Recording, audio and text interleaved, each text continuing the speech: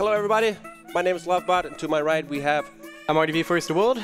And on commentary we have... Hey, I'm Dusler. Our big special guest. Yeah, an old runner we kind of ran into here at the event, didn't really know about before, so that was perfect. We have somebody who knows the game who can commentary a bit, because everything is very fast-paced, there's a lot to cover, and the run is incredibly short, so we'll just be blasting our way through it, and Dusler will help us with commentary as we go along. So if RDV is ready, I am very ready. I'm ready. I'm ready to go whenever. Okay, let's go in 3, 2, 1, go. And good luck, man. Good luck, dude. Good luck, fellas. Thank you, thank you. So yeah, this is Yoshi's story. If you notice here, there's actually 4 stages to choose from. They just are choosing to pick one and revealing their lucky fruit, which actually doesn't have any bearing. Selecting the green Yoshi just because it's easy, you don't have to move the cursor. It's also faster. Like the Yoshi itself is not, but the animation of him going off the screen is slightly faster. So the objective here is that they're going to be picking up 30 fruit as quickly as possible to advance to the next level. You'll notice that quite a few times when they're jumping that their tongue is going to be slinging back and forth. So that's a small glitch called tongue jumping, where if they're in the air and they mash B, you actually incrementally gain height as you're jumping with your tongue out. So slight mishap there from LoveBot, unfortunately. Yeah, I'll have to get a backup fruit. It's all good. So now they are both super happy, and you can see the kind of life meter up at the top left. That flower is just radiating. This gives them the ability to do ground pounds and have enemies drop fruit, and also later on we'll see that it turns the enemies into fruit. So decent level for both. That went okay. So here is a very important thing that you're going to see in RDV's side of the screen first. And the reason, if you can see them with consoles on a chair here, they're actually going to be resetting as soon as the score is tallied, and that skips the animation of the storybook opening to the second page. So the level design in this game is that you saw the first 4 stages on page 1. I lost monitor. I can't see. Yeah. Oh my god, that just happened. My Wii shut off. It's my Wii that shut off. It's not the monitor, it's my Wii. Unfortunate. Yeah, just... I mean, we do have time in the estimate to restart, but I'm not gonna put that on RDV. Oh no, if there's time to restart, I don't want to win like this. We have 16 minutes to estimate. Both our PBs are sub 12s. Yeah. So and very consistent, Edgy. Let me know if I gotta do that. I would be satisfied. Otherwise, I'd have to restart this entire... Okay, I'm super sorry about that. It's fine. Thank you, RDV. Very, very gracious of you. That's awesome.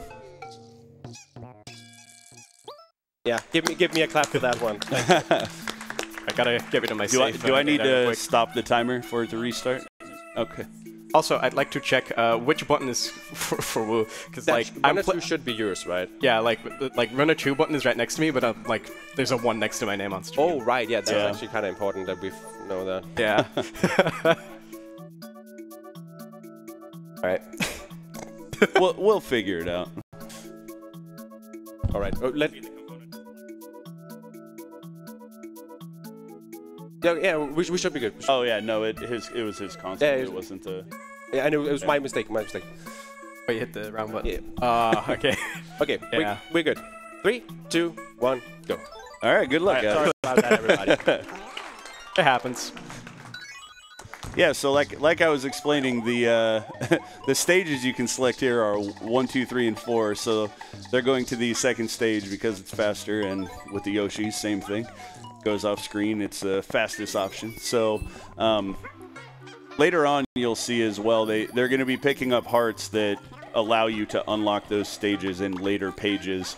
If you don't actually pick up anything, the only stage that's available to pick up is the first. Another really cool trick that they do here, you'll notice they ground pound to get fruits to pop up. They do what's called a dustless ground pound whenever possible, and that when you normally ground pound, you'll see a plume of dust come up, and that's actually much slower than when they do the dustless one. And you'll see that it's very close to the ground and allows them to jump up and keep movement immediately. A big part of this game is whenever you use Yoshi's tongue when you're on the ground, he actually stops moving. So you'll see them running, jumping, turning back, grabbing fruits from behind them just so they can keep that forward momentum going.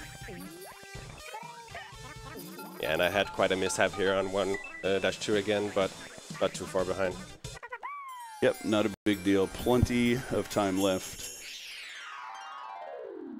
We got time for a donation if you want to throw one in here. Yeah, this would be the perfect time. Absolutely. We've got a $50 donation from Anonymous, and they're putting that towards the Land of Illusion starting Mickey Mouse donation incentive for them to collect all Power Stars. Thank you, Anonymous. Yeah, thank you. That's a nice one. Good game. All right, so right here on page 2, you can see on RDV, he's going to be going to the infamous Blarg's Boiler. This stage is kind of when people start running, they start to understand that Yoshi's Story isn't a game for kids anymore. Oh, for sure. It looks terrifying, dude. Did you see that Blarg? It's the scariest he's ever looked. So the movement that they have coming in here as well, the Blarg is designed to be a stopping point, so you're supposed to shoot him with eggs to actually get rid of him to get out of your way. But using that tongue jump that you saw in the first or surprise stage in 1-2, they can actually just get over Blarg without stopping. And there is quite a few hidden fruits here. Another big thing in this level is when you're shooting the bubbles, if you miss those fruits, they'll actually fall into the lava. And enemies that they're grabbing, Yoshi can actually swallow and create an egg. So you'll see them doing that occasionally as well. It's quicker than using the egg box. All the eggs, you can hold up to 6, and you'll rarely even casually have that many. So you'll see these guys with 1 or 2. Nice level from RDV. Yeah, this room right here that LoveBot's in is actually really cool. There's a lot of really cool strats here. Very scary when you miss a fruit in that stage, because like there are some backups in that last room, but it makes it so messy. It's right over lava. There's 3 backup fruits and they're all over lava, and yeah. If one of us died right there, we would have just waited for you in person, because it's just like not not fun to win that way. The problem with dying at the very last part of the stage is that we obviously don't pick up any of the warp chant checkpoints. So if we die, you go all the way back to the beginning with only 1 flower petal on your heart or your health meter, with no fruits left because you already ate all of them. So getting back to where the last fruit of the stage is can actually be incredibly difficult. Yeah, a lot of times it's easier just to pick up some safety health, especially in a situation like this. So here in page 3 is my personal favorite level, I think, during the speedrun is Cloud Cruising. Super, super cool level and a lot of really optimized movement. But as you can tell from their reaction, not the funnest stage to actually speedrun. It gets pretty hectic and there's a lot of pretty intense tongue jumping. And if you noticed, for them to get on that cloud, they kind of do an egg cancel. And so you do a tongue jump up and you press the trigger to bring your egg out, and by releasing it, you quit your flutter, and it gives you a little extra height so you can land where you're not supposed to. But if you miss it, you fall, and it's terrible. Oh, nice save there from RDV. That was pretty close. I caught that on time, luckily. Was supposed to land on the green snake there. And worth noting is, if we fall down from these snakes, you basically have to go all the way back down to the trigger where they spawn, otherwise they just won't be there. Here's an example on RDV's side and also soon on LoveBot's, where when you're super happy, all these shy guys come on the screen and you just turn them into fruit, and it makes the level much, much quicker. Yeah, the 80% is definitely routed around these stages where you can do stuff like this because it's just so much faster. You skip huge portion, like half of this stage is being skipped by doing this. Here's the first boss who's about to get licked up. The cloud gets slurpy slurped. There is a quick kill right here. Unfortunately, RDV missed it, but it's one lick, dude. One lick. It's always one lick, man. Always. But yeah, so hopefully Love can get it here. Yeah, that is actually some pretty good mashing that you have to have, and it's a specific position, but good fights from both still. Yeah, that could have gone a lot worse, for sure. Yeah, if you don't stop your momentum before doing the tongue jump, you might carry it into the boss and take damage, and then he jumps away from you, and it all goes haywire real quickly. There is a knockback as well that can be extremely frustrating if you make small movement mistakes. In those last 2 stages particularly, getting knocked back in Blarg's boiler into lava or falling off a snake or anything like that. So Jungle Hut coming up here has gone through a multitude of route changes over the last 5 years. There is a tough melon strat here that they have sort of a gentleman's agreement upon to not go for. Same thing with in Blarg's boiler. They decided if someone had accidentally fallen into the lava, they would wait just to keep the race a little more fun and close. But I'm pretty much going to let you guys watch what they got going on right here, because this stage is really cool, and it doesn't really have any movement tech we haven't discussed yet, but inside the huts, movement is extremely important, because when you get super happy, there's these Shy Guys on stilts, and your movement has to be really good for you to be able to actually get all the fruit to keep the level fast. Yeah, if you move a little bit too much to the side, you despawn the fruits that were on the other side, and yeah, now you have to reroute.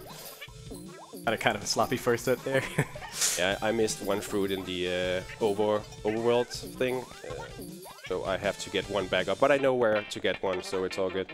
Yeah, luckily the fruit routing in this level is such that you don't... it's a very vertically based level when you play it casually. There's multiple exits or entrances, however you look at it, on the left or the right. And there's like 3 tiers of stage vertically.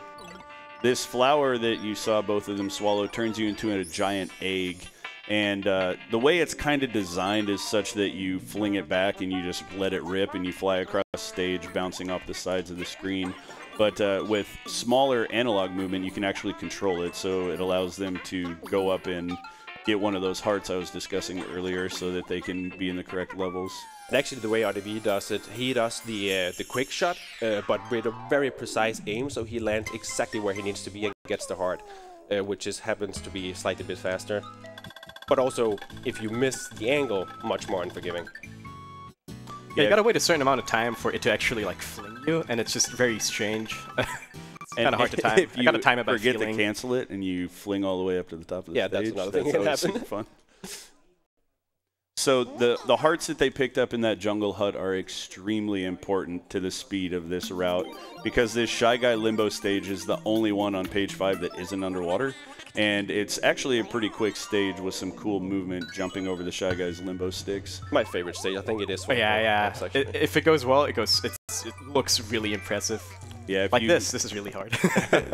Yeah, they're making this look easy, but it definitely is not. Just from jumping to and from the Shy Guys, bouncing off of them, you can actually control your jump height. And the big thing is, if you hold jump too long, Yoshi goes into a flutter, so you lose time. There's just so many options you have, and his movement is extremely floaty, so it's kind of difficult to actually control it. There is a pretty cool heart pickup also, where you can use eggs to shoot heart pickups. Some people do it, some people don't. I guess it kind of depends on your position as well. But the limbo sticks here also are on a global timer as you go through the level. So if they keep the level as it is routed, then they shouldn't have any issue getting through those. This Lakitu at the end of the stage that RDV on is a monster. Yeah. And he throws this water down, and you get stuck in it, and it can fling you back into pits. And much like Blarg's boiler, if you get flung back and you picked up a majority of the fruit, there's a few outliers here and there, but if you get stuck in that pit, it's a pretty big time loss and extremely frustrating. Just to confirm, right? I gotta hit that one? That button for time? If I hit that one, I don't know. Is he number 1 or number 2? Yeah. I believe that you're number 1, RDV. Okay, so it's crisscrossed. Yeah, so we are actually coming up on page 6 here. And as you can tell, it is an amazing finale. The Ghost Castle is one that is also routed from grabbing those hearts in stage 5 that is so much quicker, and it's based upon that being super happy that we saw earlier, so that you can take these mini boos and turn them into fruit. And such a pain because it's just random luck where their position is at. And I say that with kind of a grain of salt because not every single one of them is like that. They're all up on the roof line, but there's a few that fly down at you, and depending on where they end up, you can have to slow down, turn around. But RDV is coming into that room right now. So he's going to pick up a couple of fruit here, and you'll notice a discolored block, and that's going to allow him to do a ground pound right here. That was actually really good. So now he's turned all these boos into grapes. As you do. As you do. And that's the thing. There's more boos than fruit you actually need. So sometimes, depending on where they're at on screen, you know, you might have enough right there. You may not. Also a good pickup from Love. So this Bowser Jr. fight is actually really interesting because you see that RDV had 3 eggs and he grabbed the heart to be super happy off the happy tree. So now that he is super happy, he doesn't actually need eggs to have explosions. Well done. Oh. Sub 12 for RDV. Really, really That's good. insane. That was really solid. Yeah, great fight. Did I split for you? Yeah, please. Yeah, and LoveBot's coming up. Same strat here, being super happy, and you can just have invisible eggs explode. Time. Very nice. Also nice. a very solid time for a marathon. This game is really dense and just super intense with inputs, as you might have been able to see from the gameplay. Thank you. Oh, GG, dude. Yeah, great. Yeah, great thank run, you so guys. much, man. And thank you so much for the commentary. That took a little bit off our shoulders for sure. Yeah, awesome. And yeah, if there's anything, messages or anything we missed throughout the run, I know there wasn't a whole lot of time to ask for that, but I guess it should be said also that this is the true Yoshi game and the better speedrun for anybody who's curious. where's my I'm gonna do something different. Oh, that works too. Ready? Thank you so much, man. Thank you, everybody. Great job, guys. Glad we finally got to be able to do a race. Yeah. Fun fact, we basically started picking up this game around the same time, and if it wasn't for us to always being kind of close with our personal bests, I don't think we would have pushed nearly as hard, or at least No. I wouldn't have. We were constantly yeah, bobbing each other back and forth from 2 years ago, and So- this is basically the culmination right here, so... for sure. I couldn't think of a better person I could have raced. Thank you so much, man. You too. I'm very glad that we finally got to be able to do it in real life. So wholesome. Thank you so much, man. Any shoutouts we want to give? Well, to the whole community, there's quite a few people by now, so I mean we can mention people by name. There's Miri, who's now the new world record holder, Dan Salvato, who's been pioneering the game for the last many years. Right now we have Artemis. Who else are we missing? Green Snowdog. Green Snowdog, yeah, he was actually here. Sadly, he couldn't join us for this. And I'm sure I'm missing a lot of people, but those are the ones that I, like, on top of my head, are really active right now with the game. So yeah, thank you so much, everybody. I think that's it.